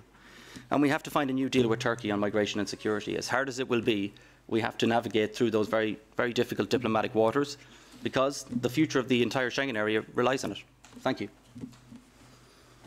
Thank you very much. We have had 2 quite political interventions here, very interesting political interventions. And before opening for questions, I would actually like Mr. Troels Erting to comment on that from the real world's perspective in Europol. Thank you, Jens, for the floor. 2 very interesting, I would say, speeches, both of them, and and especially the last one was a bit more provocative than the first one. It doesn't mean that the first one hadn't the quality, because I actually listened very carefully to both of them, and I learned a lot. I think if you talk about Schengen, you're facing 2 problems: to keep the ones out that we don't want in, but also inside the system, which is a different matter. When you're in, then you flow around, and there needs to be some kind of compensation also here, because all evil to the EU doesn't come from necessarily outside, but it actually also comes from inside. And there we need compensation, and that was why also I mentioned that this enhanced use of the European Information System should be added to the Schengen system because we need something for the internal security. I tend to agree in a lot of what you actually summarized, I must say. You are also in the position who can say things like this. I'm in a more delicate position than you are. But I would also agree that there is a need for a SIS2. And this is also what a bit we are waiting for in the law enforcement community, basically, also to add on our add-ons into this system. So I think there's a lot of food for thoughts here. There's a lot also for the politicians and for the Commission and also for the law enforcement.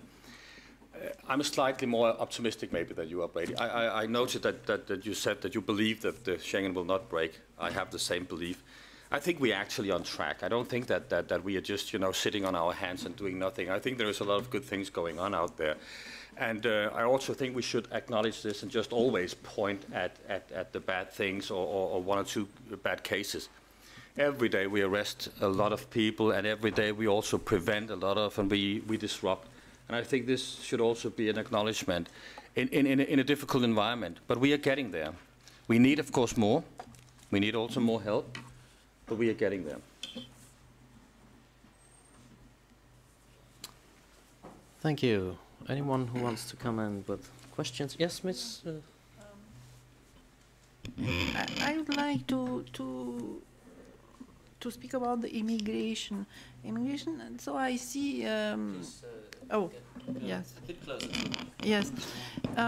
The most of people they are coming in the last time. They are economical. They are not political immigrants. And what I think that in EU you don't have a law or a category for this person. How I see this economical immigrants, I see that they can have a permit, a temporary permit for 3 or 6 months until the condition in their countries become better, and that is. And you will have for the political immigrants, I think that's a very good thing that in an European political asylum that now I think that will be done. I heard about it, I don't know. I think that will be a very good answer to this question. And I think that the immigrant and the European FBI, I think there are two different things, but they must be connected. The FBI European agency that I think that will be very good. It's only for the crime, crime and terrorists and all the things. And immigrants, there are a database that I see that this in connection with the other database, So. For me, immigration, if you have this economical immigrant statute, I think that it's not bad to it not be a problem, That is my opinion. And you have another one, the political asylum. Yes. Mr. Bray? Go. By all means, yeah. Yeah. Okay. I think you're pointing to something that is quite important here, in that when we talk about the successes of the European Union in the area of justice and home affairs, I wouldn't exactly put immigration policy at the forefront of any of these, because I think it is certainly one of the areas that we're lagging far behind. And I'm saying that not just at the EU level, but even if you look at the national level and you look at actual immigration policies, you actually have the problem that in a lot of ways you don't fully have a policy. What you have is a kind of a patchwork of tolerations, a patchwork of, in this particular case we do this, in this particular case we do that. But we don't have a fully coherent policy that serves a specific purpose. Now, in the United Kingdom, some of the debate has been leading towards, we want a particular type of immigration. We want highly skilled migrants that contribute to the economy. At the same time, while this debate is going on, there's also another debate going on that is about we have too many foreigners in the country, generally speaking, which kind of contradicts the first policy objective. So we're not certain yet what the policy objective of an immigration policy is, not at the national level, not at the European level, and we don't have a fully developed policy that would lend itself to that. Now, when it comes to asylum policy, I think we have come a long way. I think we're nowhere near where we should be, but we have come a long way compared to where we used to be. In that we have certain minimum standards that have increased the rights of asylum seekers and refugees in a number of countries and have raised standards. And I think the trend is certainly going to go even further towards that now with the increasing judicialization that I spoke about, and the role of the European Court of Justice and European Court of Human Rights, the Charter of Fundamental Rights, and so on.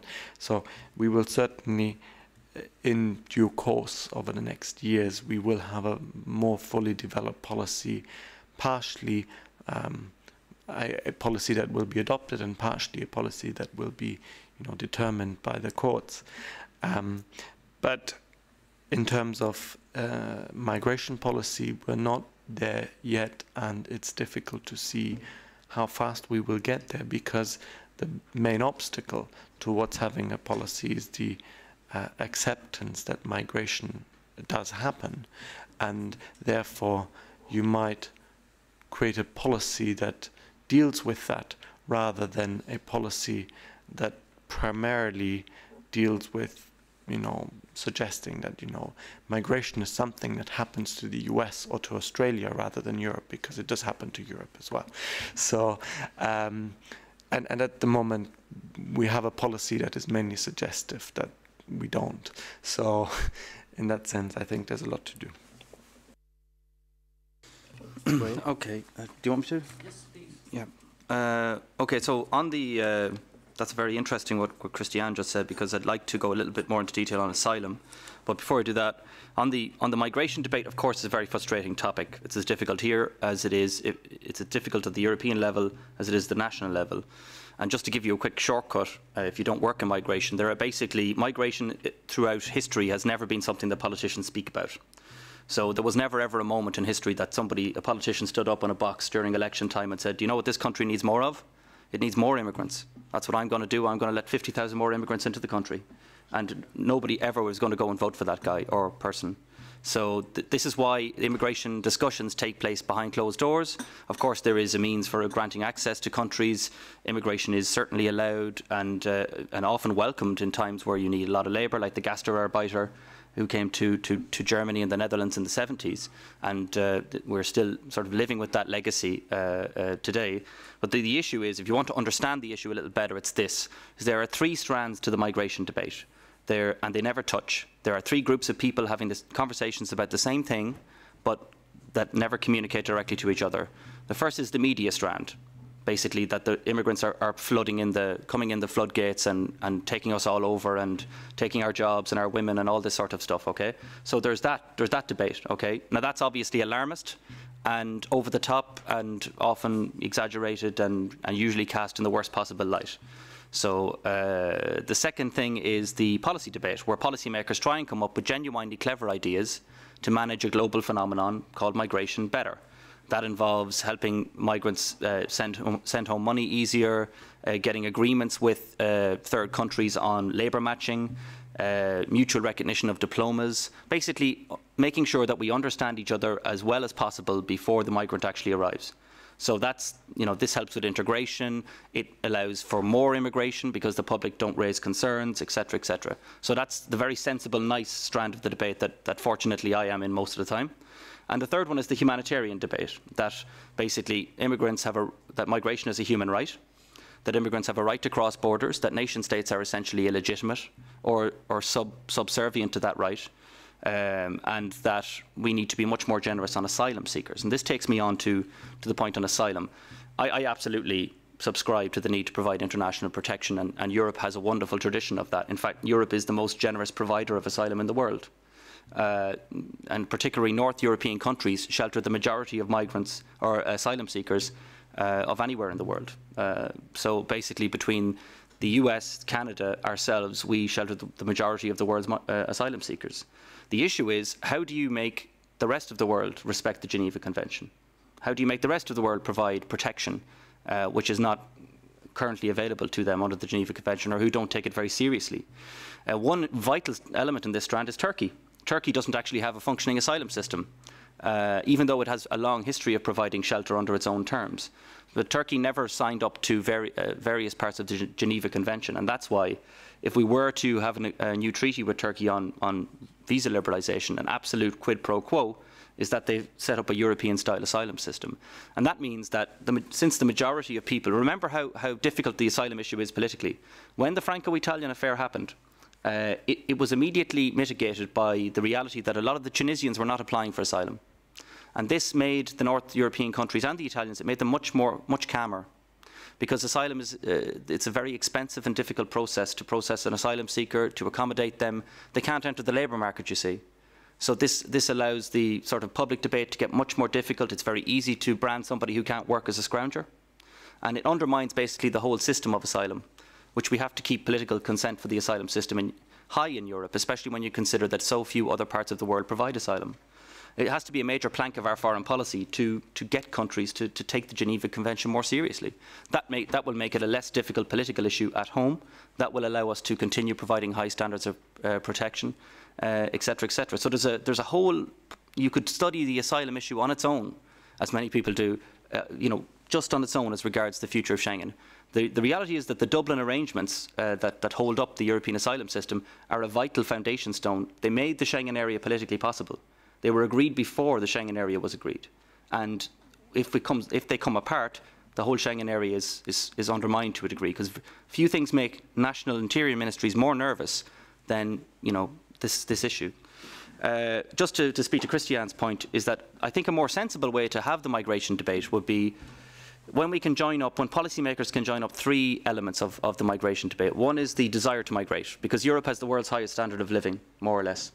And we will, given income disparities, we will always, and our demographics, we will always attract migrants, and we'll be attracting many more in the years to come, as you or I don't have a lot of children, and we have to find skilled and talented workers. Where I'm a little bit worried about the sort of debates over just highly skilled workers is that the chief benefit of immigration is that, look at the way the US handles things. You can't underestimate the regenerative force of a young, poor immigrant who is determined to succeed. Immigrants have founded companies like Google, PayPal, all the sort of new fancy glitzy companies have all been founded by immigrants, and they accounted for 67% of growth in the US science and engineering workforce. But you've no way of knowing that before the person arrives. This is the time that the returns from immigration work to a far longer time span than electoral politics, sadly. And that's what makes the immigration so much more difficult. So in the paper I allude to I try and show the way. I can't come up with the solution because it's so difficult. We have to find a way to join up the European welfare state, which is the real border in Europe. Access to the welfare state is what is wanted and is what is most worried about. The desire to migrate and the need for foreign labour. We have to link those things up somehow. And that's the matrix that we're working in. That's the matrix that we're going to have to think in. It's not a simple answer to that problem, but it is the major issue, politically. Jan, you had a question. No, I was tempted to ask a question about Bulgaria and Romania. From your point of view, should we admit them to the Schengen area under the present circumstances, or should we postpone it for a while? Well, I don't think I am going to be invited to Bucharest or Sofia anytime soon, but it's a difficult thing to say. But the reality is that the Schengen, the argument is this, that they have completed the technical criteria and therefore under EU law should be allowed to join the Schengen area, as this is only fair. However, given the potential to trigger a second, that'll make the Franco-Italian affair seem like nothing. And the problem is that once people start panicking about immigration, then they start doing stupid things. Like, nobody can actually explain why the Franco-Italian affair required a reform of the Schengen system, which I actually feel is the Schengen Convention, for example, is an amazing treaty. Read it compared to the Lisbon Treaty, it's poetry. It's clear, it's precise, it knows what it wants, it's implementable. So I'm very wary of messing with a system which I think is actually done quite well, but I do see the need for some reforms. If you ask me, is the border on Romania and Bulgaria secure? It's secure, but it is corrupt. You know, the signs of corruption dot the Hungarian or the Romanian and Bulgarian border areas, and even to the degree where there's a popular joke, you know, what do you give a border guard on his birthday? And the answer is a shift on his own. Basically, it means a chance to engage in corrupt activities. Now, there are various ways around this issue. I mean, to say that the member states don't take this seriously or it's not a real issue is not true. They have quietly slipped a clause on corruption into Croatia's accession treaty, which means that Croatia will have to satisfy these concerns before it can join. So no corruption on the border with Croatia. And let's remember, guys, under Transparency International's sort of global index on corruption, Croatia is less corrupt than Bulgaria and Romania. But we can't, because of the EU processes, etc., do the same in the case of those two. And I'm afraid I would appeal to those countries to show some leadership. I know that they are eager to have their rights. I am sympathetic to it. But what is the point in joining a passport-free area if all you do is trigger a greater crisis in it? If it perhaps leading to its fragmentation? Because remember, before there was Schengen, there were other free movement zones. There was the Nordic Passport Union. There was the Benelux arrangements. You know, I mean, my fear is that for a while we might have a fragmentation into zones. You could have Schengen North, for example, Schengen South, and you know it's a real fear. And in my view, we don't have to keep them out for a crazy amount of time. If we can get Greece sorted out until 2014, or if we can get a new set of rules that allow us to suspend Greece, because Greece has not been very receptive. It also has very difficult problems. This has to be said. It is how can it establish a new border force at a time when its budgets are being cut under the terms of its Eurozone deal? You know, this is very, very difficult. And I've outlined a number of, it's very technical, but I've outlined a number of solutions I think would work. If we don't fix Greece, we have to fix Greece to undo the original sin of the Schengen area. And I suppose also in the Eurozone. Bulgaria and Romania could join tomorrow if Greece wasn't there. But Greece is there. And I think so that we can all stay together as a family, we're going to have to make some difficult compromises.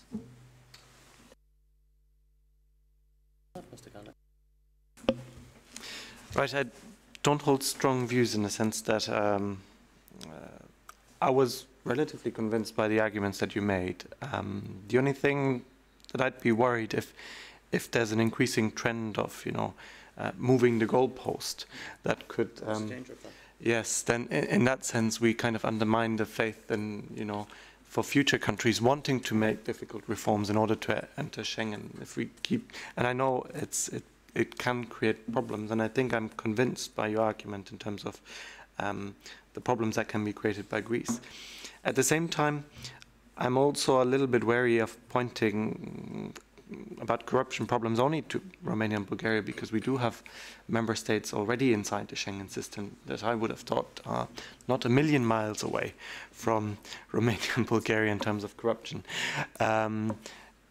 Just, you know, without pointing the finger to Italy, I can still just mention an anecdote that the majority of renting in Florence is still done in cash payments.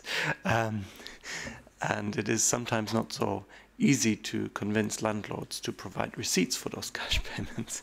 So if we want to talk about corruption, I think we have a number of countries also inside the European Union and inside the Schengen area that I would have thought are not a million miles away from the corruption problem that we have there.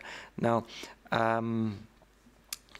what does it mean towards Schengen? I think it's a difficult decision. I would probably eventually come down on allowing Romania and Bulgaria to come in on the basis that I think in the long run moving the goalpost could undermine the system more than the problems that we're going to find and that we're going to have to deal with when they do join, even though I'm convinced that you have a point there. Just on the corruption, what we need to do when we reform Schengen, there's no proposal for this yet. We need to include corruption at the border as one of the criteria in the Schengen evaluations. So we need to reform the evaluation system. Countries reporting on each other hasn't worked. So we need to move away from that. Remember, this is all about confidence, not about the actual numbers or problems, unless there are very serious problems. On the corruption at the border, it's of course just Bulgaria and Romania are just two countries amongst many. Finland and Germany, for example, two countries who have sterling reputations on corruption issues. Well, you remember Joschka Fischer had a very serious drama in 2005 when the German embassy in Kiev was found to be issuing visas in a very strange manner indeed, to a degree that the German security officials say that a great degree of organised crime actually entered the country because basically there was a scam going on. Because Joschka Fischer tried to do something very idealistic. He said, we need to be moving further to these countries that want to adopt democracy as their model. One of the things I'm going to do is relax visa requirements. But this had a strange effect on the embassy in Kiev, and they began to do strange things. The relaxation of the regime, in other words, allowed some corruption in. Also, in the case of Finland, there have been actions taken against somebody who was issuing visas for money. Visas for money. If people want a Schengen visa, is already very, very difficult to get. Some say too difficult. But there's temptation. There's the temptation to corruption everywhere in the system because entry is so valuable, and therefore people who are not well paid or think they're not well paid will always be tempted. So if this is a criteria in the evaluations, this will greatly strengthen the system. So you don't. It's not just about the countries that we have lots of stereotypes and cliches about, for sure. And I wouldn't like that to be set in your minds. Okay, I think we have come to the end of this afternoon. I have found it myself a very interesting discussion. The question was, does Europe need an FBI? I think the first speaker already had a very sobering thought. The prison treaty doesn't allow it. So if we wanted to have it, we have to change the treaty. And yeah, that is, I'm not sure if the mood for that is right at the moment. So with that in mind, I think several speakers have underlined that we can do much to improve the prison coordination. And the problem of languages is mentioned, and etc. So reinforce the existing institutions and try to let them function better. That is the recipe, more or less, that came out this afternoon, as far as I can see it. I found it interesting that a lot of people mentioned as well cybercrime, that it needed more attention, and it was a relatively cheap method as well. And even it was said that if in the time of budgetary restraint, it would give us more benefit than it would cost in the investment. And I think that is something we have to keep in mind. One of the thoughts that was uttered as well, and that stuck in my mind, is that the border control is completely European, Frontex. We have outside borders, almost no inside borders anymore. But that is not, like with the monetary policy, not accompanied by a security policy at all. And I think that we have to keep in mind. We cannot have one or the other. We must have both.